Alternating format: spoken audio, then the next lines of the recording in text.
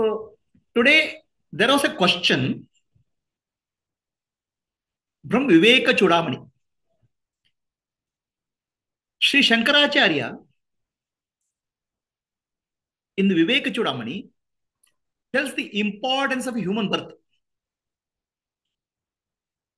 It is very, very difficult to get a human birth. And then he uses the word called pumstvam. In human birth, to get a male body is difficult. That's what is the translation, traditional translation by people who don't, when they translate to English. So the question here comes, first is difficult to get human birth. Second is difficult to get a male body.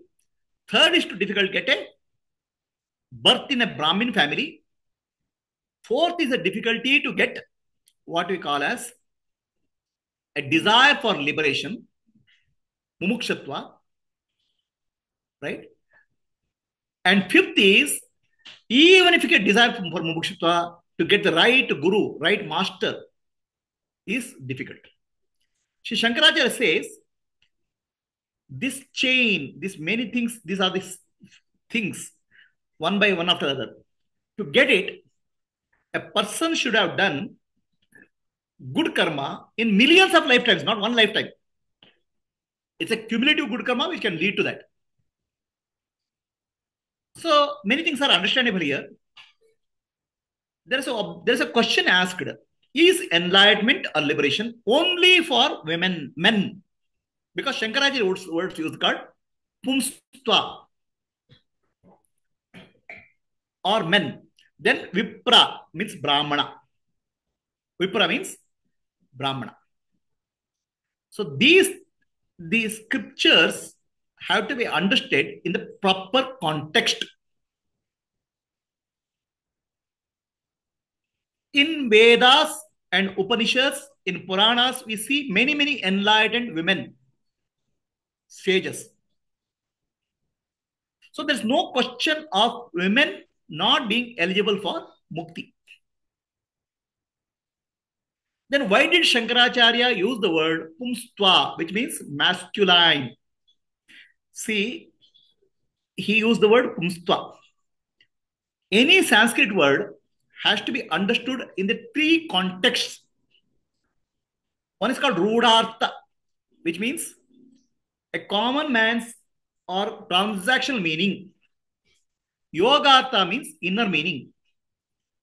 And then gudartha means real meaning. Okay.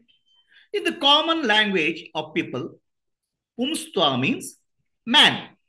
So people can come back and say women are not eligible for mukti. But that's not the way to understand the scriptures. Rudartha, gudartha, yogartha. Then if women are not eligible for liberation, then many women saints of India are not enlightened, which is false. So then our understanding of the pumstva has to be done at the rudartha level and at the yogartha level. Let us take the rudartha level. Pumstva means man. So if you take the person, a man, to get a masculine man body is difficult. Why did Shankaracharya say that? In general, in the ancient time, Vedic time, men and women had a very good opportunity for learning Vedas. Vedic knowledge was common. But subsequently, the system of education deteriorated. Women didn't have an opportunity to get education as good as men because of the education system. Now, for studying of Vedanta in earlier days, the only way was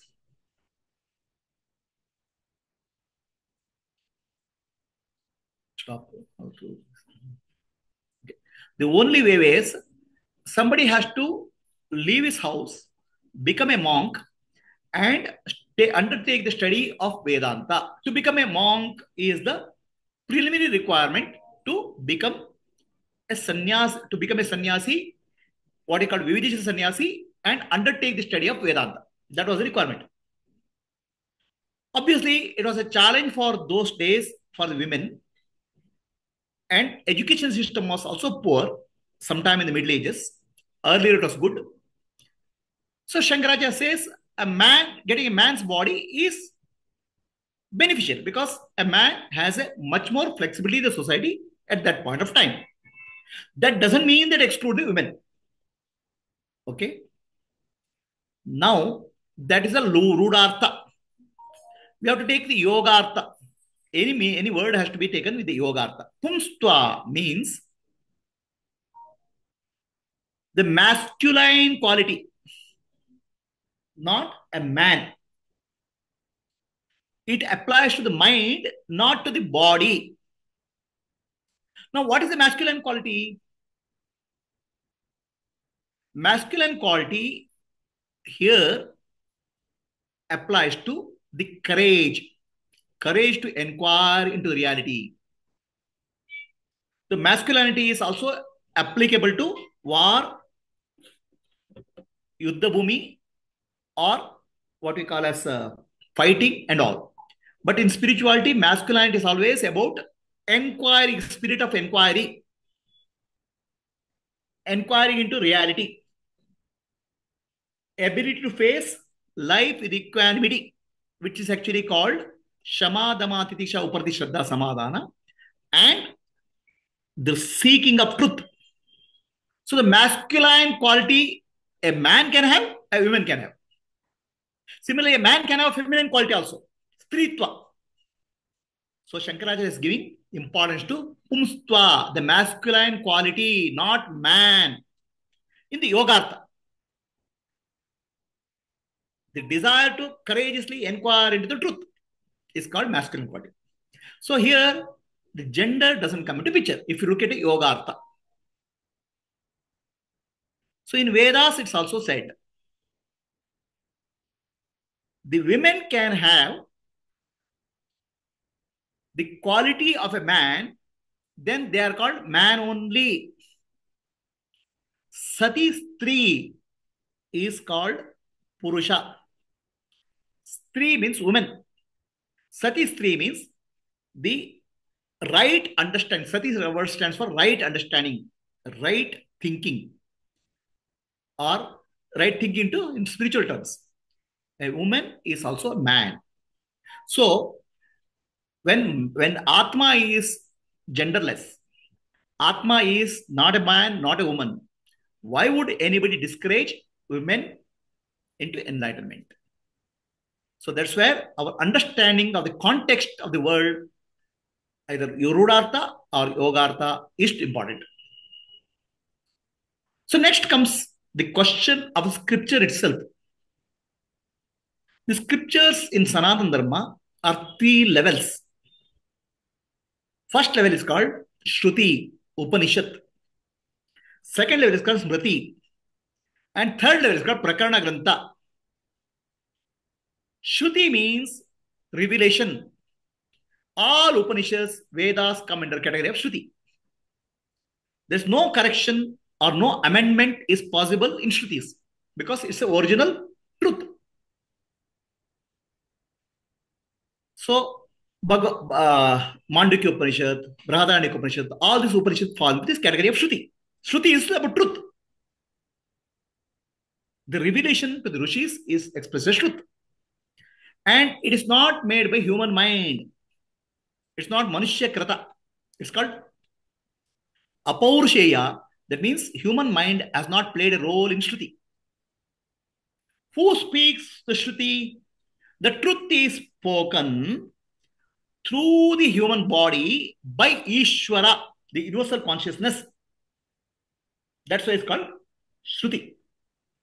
Through an enlightened being, the words spoken are not individual or personal. Universal truth are spoken. That's called Apaursheya. Who speaks? The Ishvara, the cosmic consciousness speaks. That's why it's called Shruti. It's Apaursheya. It's not a human mind. It's not worked there. So there's no amendment is possible. No changes are possible. Shruti is our reference. Upanishads. The next category comes Smriti.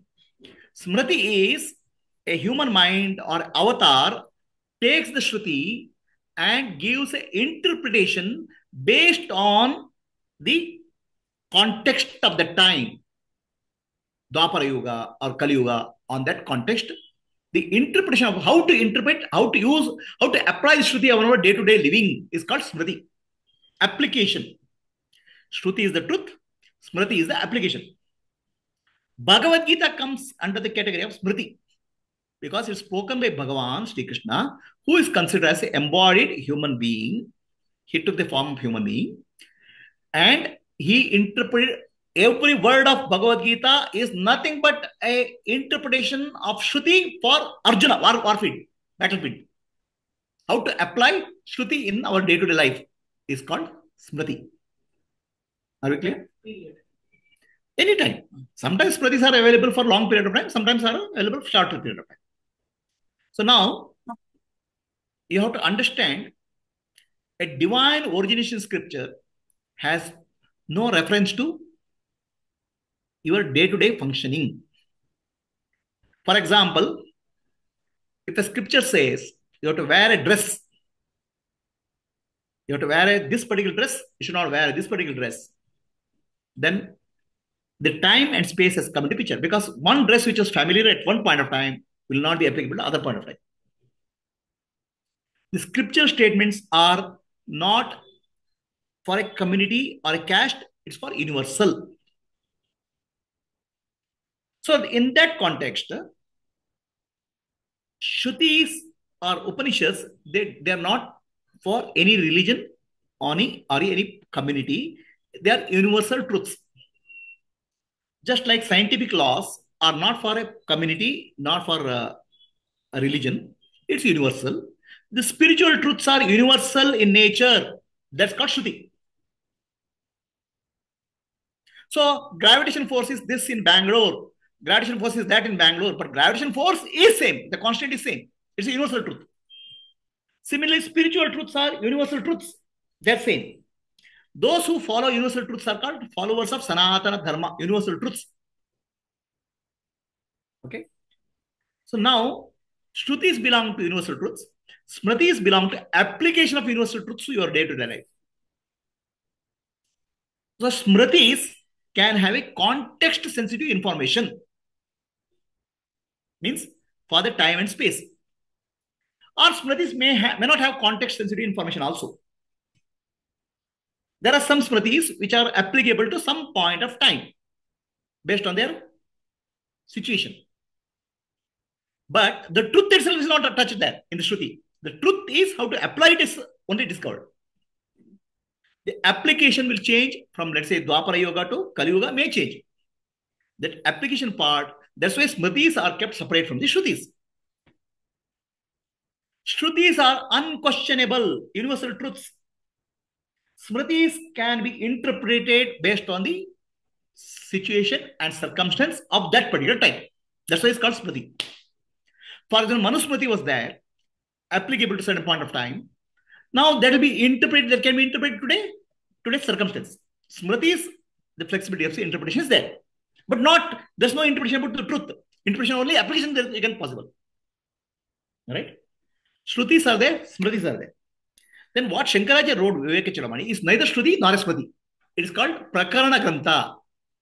It's a basic learner's text to understand Shrutis and Smritis. It's nothing, not in category of Shruti or Smriti. It is text for understanding Shrutis and Smriti. It's like a basic foundation text. So now, in Vivekachudamani, Shankaracharya says, Pumstvam means masculine quality, whether man has or woman has. The spirit of inquiry, the courage to face the truth, if somebody has, it's very rare. First rareness is human birth. Second rareness is masculine quality. In a rude artha or common man meaning, it's a man.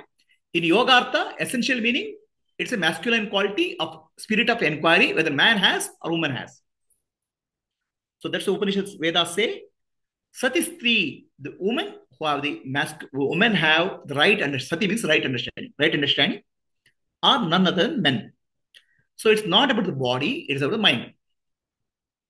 Okay, then Vipra. Vipra means, in traditional understanding, Vipra means somebody who has well versed in Vedic scripture or well versed in Shastras. Okay. So the Vipra word itself, somebody who is evolved, who has a deeper understanding of the universal truths, whether he knows the scriptures or not, he is an evolved human being. It's called Vipra. Okay. In the Yogartha. In the Rudhartha, Vipra means a Brahmin who has studied scriptures. So the scriptures or Prakarana Grantha has to be understood at the two levels of meaning. What is Rudhartha? Is common man's living. Yogartha, deeper living. And Gudhartha is the spiritual meaning. So in Gudhartha, Vipra means Atma. In Gudhartha, Stri means Atma. Okay, Atma alone can be called by different names in Gudhartha. The self. Okay. So Shankaracharya, in a sense, he might have told what was their circumstance at that time. The men have more ability to go to become a monk. But in the deeper meaning, I think he has understood, he has communicated Punstha means masculine quality of inquiry, spirit of inquiry, courage to face the truth. So that way, I don't see any bias in teaching. So then next comes Shruti is universal truth. Smriti is application of truth. Then next comes the Prakarana Grantha. So now Prakarana Grantha will change from time to time. A teacher can tell, depending on the student context, teacher can explain. Now, whether it's Veda, Upanishads, or Shruti, or Smriti, or Prakarana Grantha, without the guidance of a proper realized master,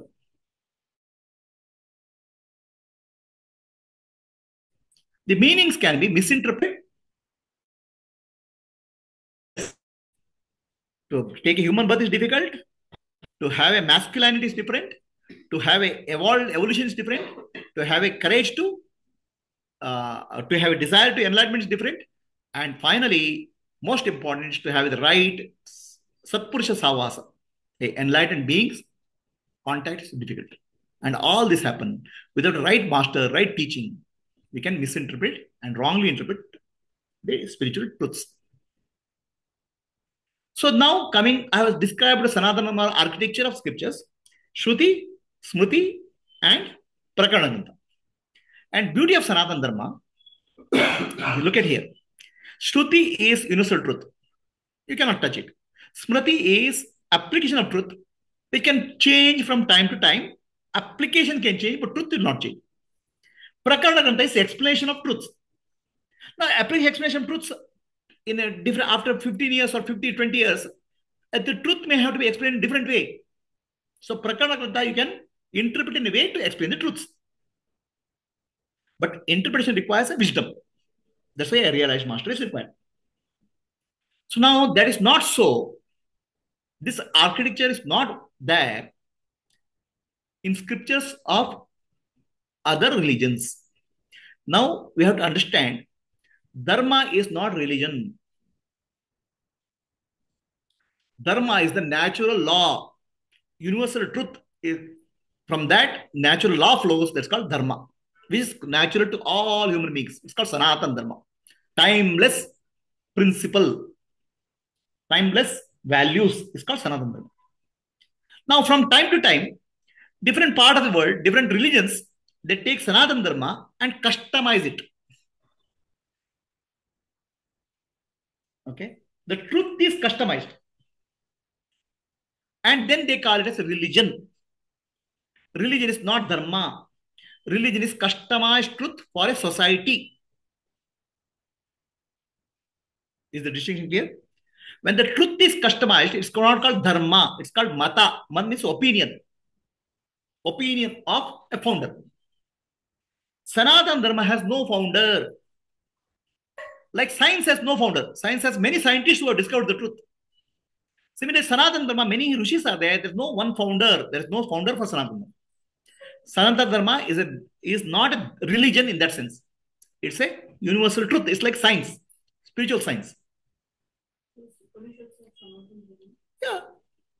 Upanishads are, they are speaking of Sanatana principles, values.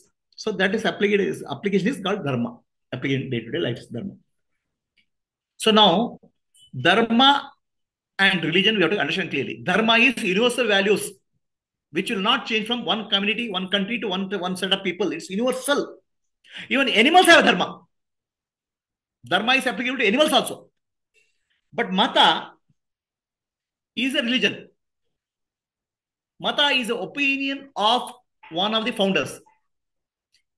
Religions of the world have a founder. Sanatana Dharma or Hinduism has no founder. Because science has no founder. Science has many scientists. Sanatana Dharma or Hinduism has many rishis who are spiritual scientists.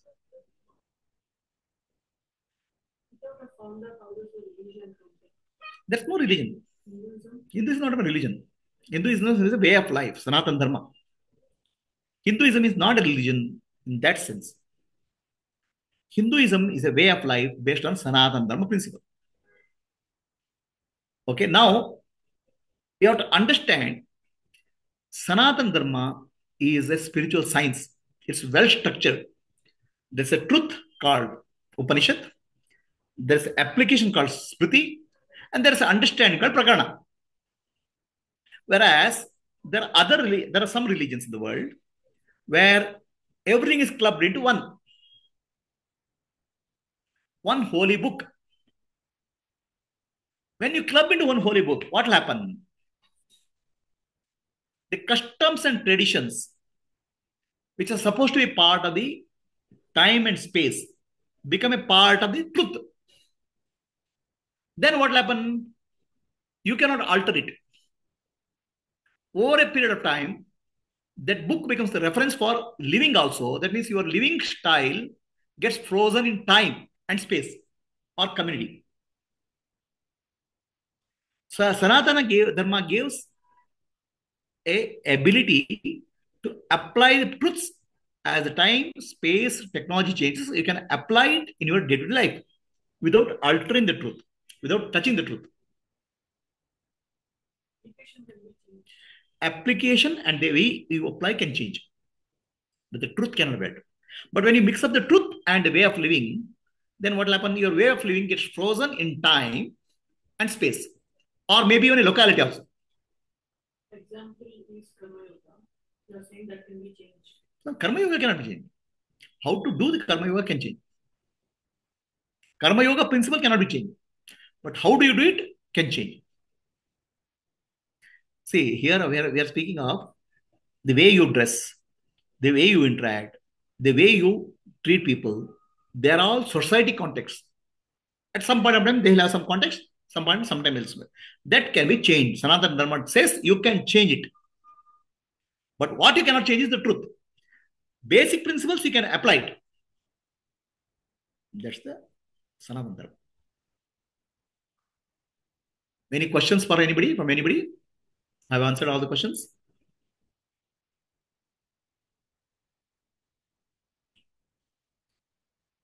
So, in Bhagavad Gita, Sri Krishna says, Sriyo Vaishyas Tata Shudra. Even Stri, Vaishya, Shudra, they are also eligible for enlightenment, Mukti. So, why did Sri Krishna say Striyo Vaishyas Tata Shudra? In a societal context, the situation of the society at that time, education facility for women, Stri, may not be as good as men. So they are deprived of education of some reason. But Sri Krishna says that doesn't stop them. Having a formal education doesn't stop them from mukti. They are eligible for mukti. So in a way he's saying any underprivileged also in that part of time is also eligible for mukti or liberation. So liberation, nobody is excluded.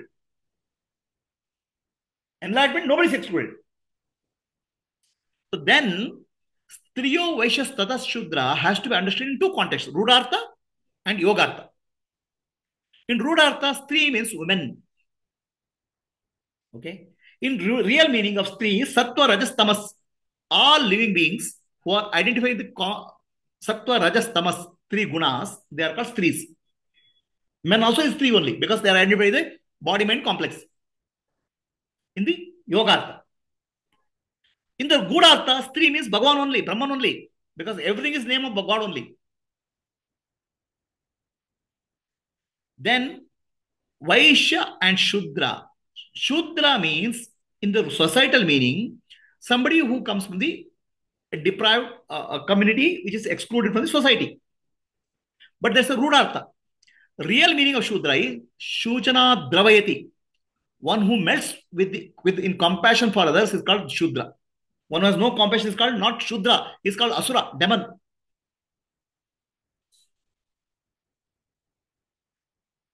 Janma Jayate Shudraha. All people are born Shudra.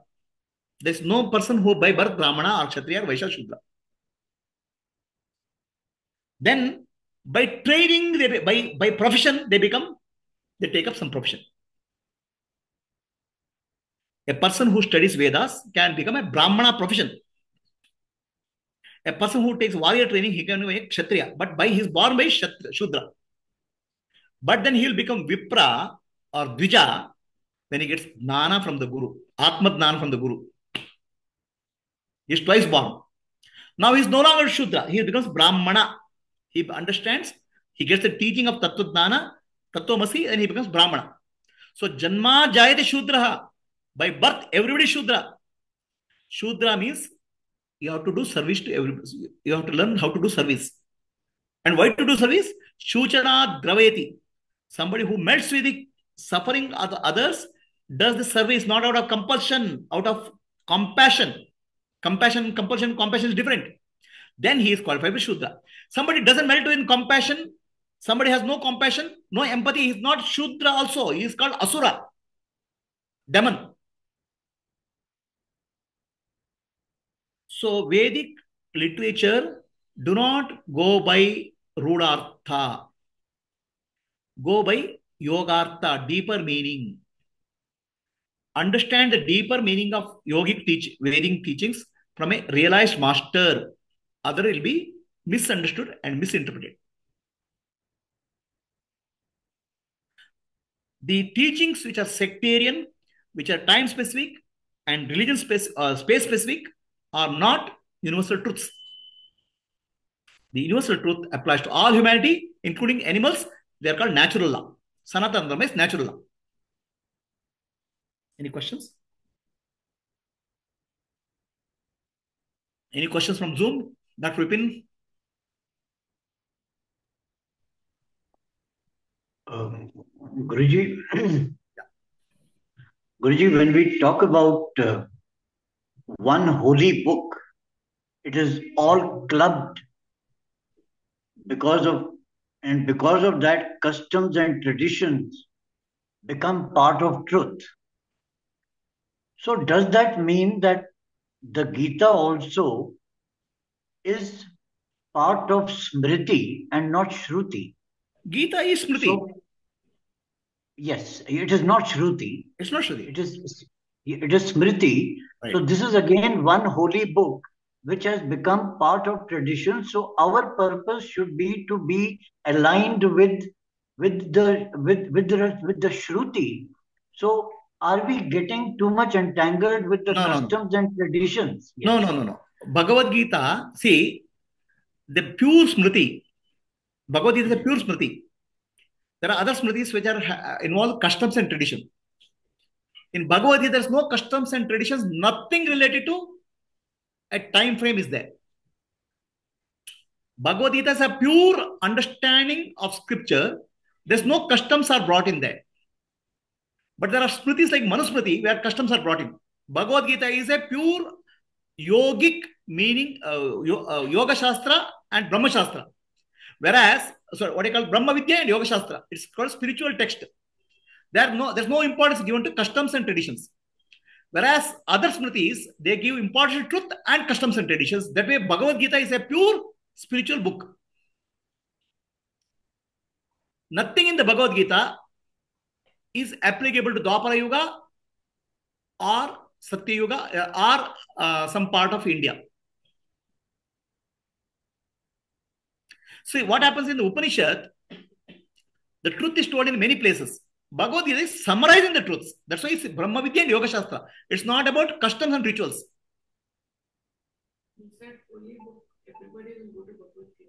Okay. No, I didn't speak of holy book of Sanatana Dharma. I spoke of holy book of other religions. So when I spoke of holy book, when I said holy book of other religions, they are mixing up. Sanatana Dharma, we have kept a clear separation in the holy book. Yes, Guruji. Right? Mm-hmm. So when I use the word, I didn't want to name the holy books and all because it will lead to some confusion. I said holy books of religions. They're mixing up the truths with the lifestyle. Sanatana Dharma has kept it separate. And then, Guruji, you mentioned that the desire for liberation is something that is very rare. But do you think that the desire for liberation is also a form of escapism to escape from bondages and the fears of the practical life? So here the question is, okay,